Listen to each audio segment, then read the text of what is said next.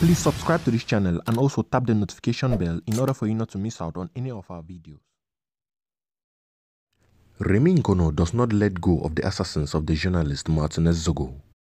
Ever since the host of the program Ambuteyage was kidnapped, the RFI consultant Remi Ngono, in exile, began by denouncing this umpteenth attempt to physically eliminate a media man in Cameroon.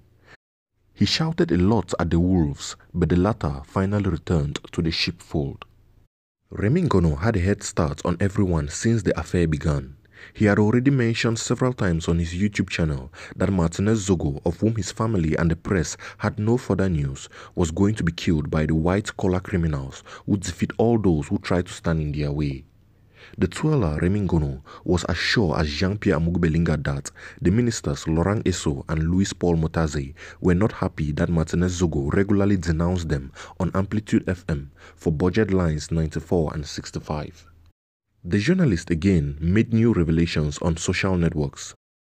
In his post, he stated, "This Tuesday, February 21st, 2023, it is year 9 of the sudden death of Dr. Charles Sylvester Ateba Eyene on February 21st, 2014 at the University Hospital Center of Yaoundé. He was only 42 years old and his appearances on TV and radio sets made Cameroon tremble like Martinez Zogo.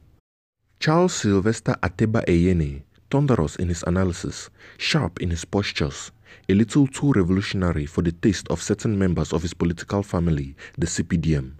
At some point during one of his broadcasts, Charles Sylvester Ateba Eyene made the claim that the minister Laurent Esso is responsible for the death of the journalist Bibi Ngota. Some time after, Charles Sylvester Ateba Eyene was poisoned.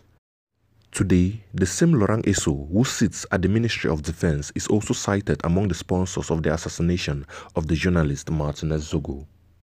Charles Sylvester Ateba Eyene holds a PhD in political communication, was a teacher at the Higher School of Information and Communication Sciences and Techniques of the University of Yaoundé II, SOA.